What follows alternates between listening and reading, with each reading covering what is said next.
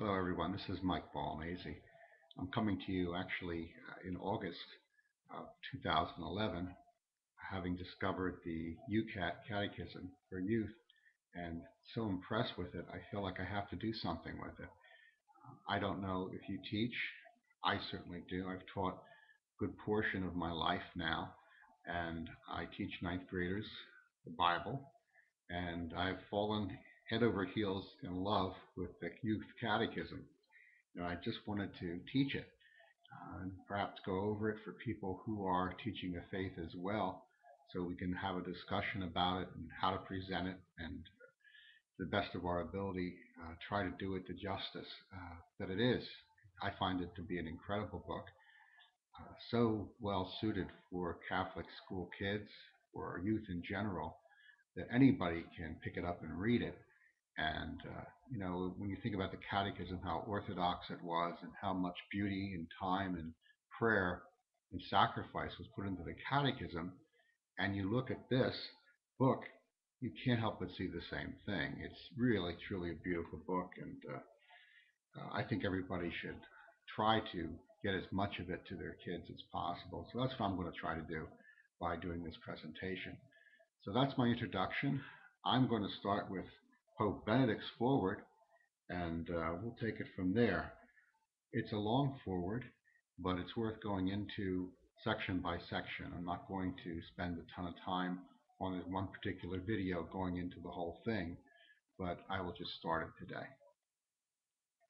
It starts off, "Dear young friends." So already the Pope is addressing children, young people, as his friends.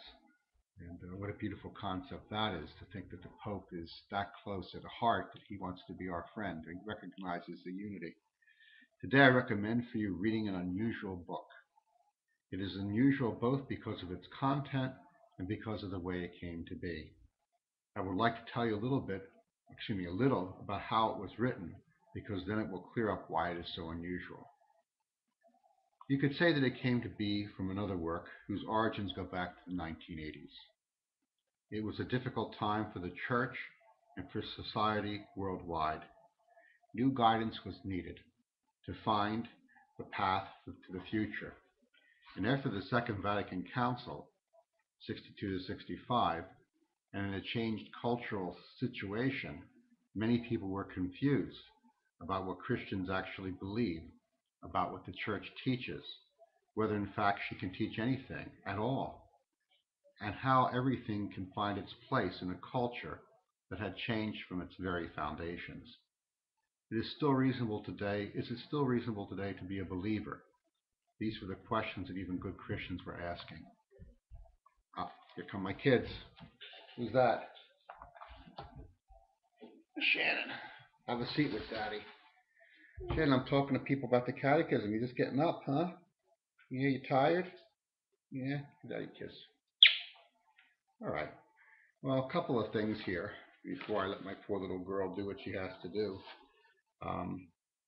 We talk about the time and the history of the Church. You can't help but feel a need for, you gonna wave? The time in the history of the Church, you can't help but feel the need for compassion. It was a difficult time. It was difficult. What's that white thing? A white thing? That's your beret. No, not that white. Up top? I don't know. I'll have to ask the YouTube people what that is.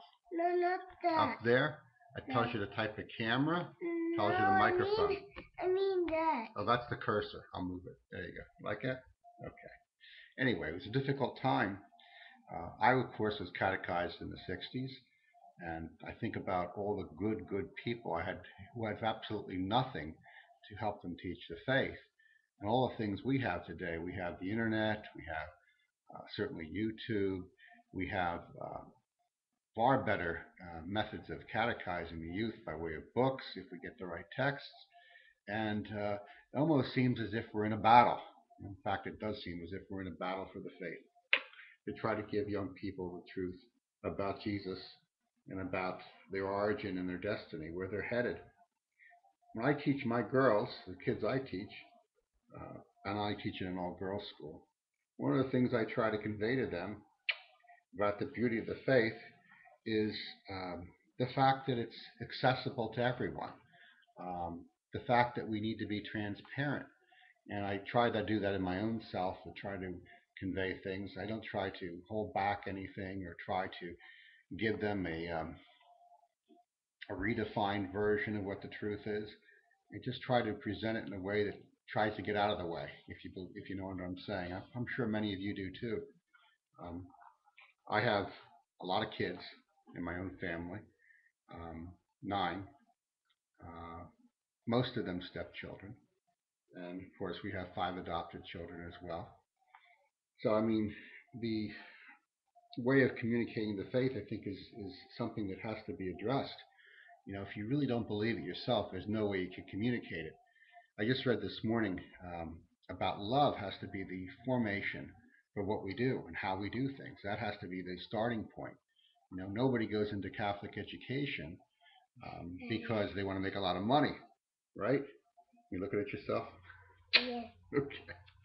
Anyway, I find it touching that Pope Benedict is talking directly to us, to the kids, as if they are his family. And that's really what we should think of our students as too. I think we should look at them as not only the hope for the future, but the hope for the present. And I'll tell you what, that's all I wanted to say for this go round.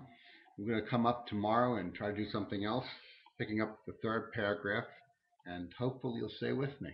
And this will be a journey we'll take together. God bless.